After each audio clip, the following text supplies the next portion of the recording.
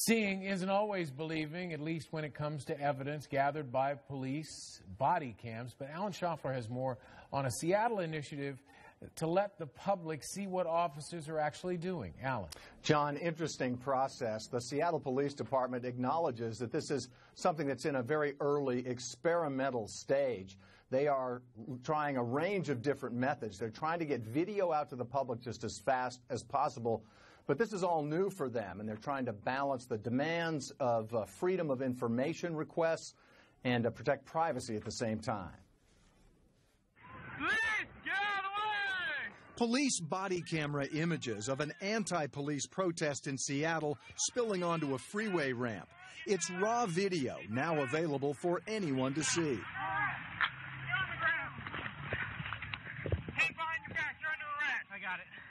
It's on YouTube, where the Seattle Police Department has its own channel dedicated to this kind of footage, SPD Body-Worn Video. It's an approach championed by a computer programmer in Seattle, Tim Clemens. He wanted to see all the video shot by Seattle police dash cams, and his huge Freedom of Information request prompted a public discussion on accountability and transparency in policing. The ultimate goal is that American police are going to handle every situation to the textbook, exactly how the best professionals on earth would handle it, okay? And they'll be held to task by people watching the video. Yes. Seattle PD invited Clemens to try different ways of editing the video, blurring out faces and information that might violate privacy, making it easier to approve the video for public release. The effort to improve transparency comes as Seattle police are under federal supervision, monitored by the Justice Department after an investigation found improper use of force a chronic problem.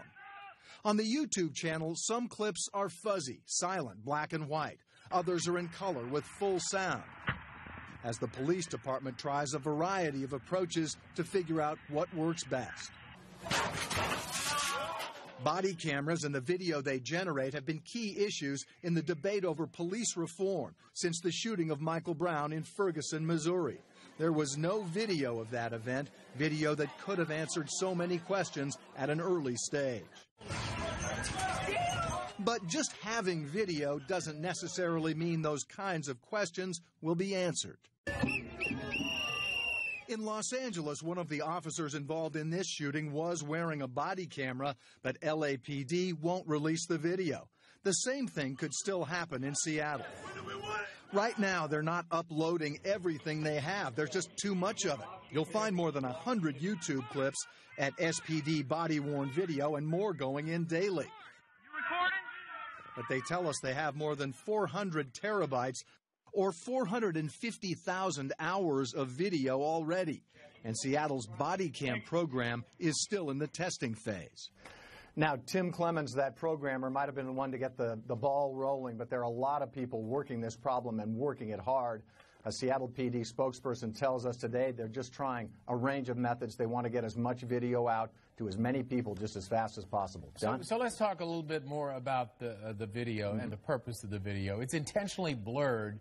So what good does that do for the public? The concept is that you can redact or blur a lot of that video, edit it so that people can tell what's happening.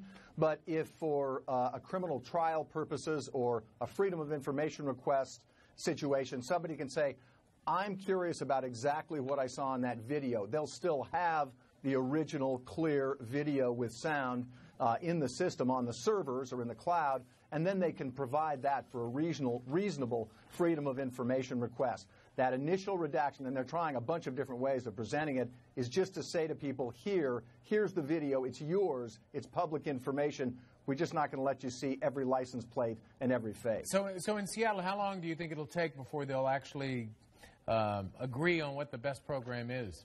Boy, just a work in progress at this point, John. Remember, 450,000 hours of video that they already have. So they're just trying to figure out, eventually they'd like to get to a point where as much video as possible goes immediately to that channel, that YouTube channel or something like it, and gets redacted, gets edited automatically so that it doesn't take a lot of personnel time to do that job. But they have a lot of work ahead. Sounds like a big library management problem. Huge, exactly. Alan, thank you very much. You bet.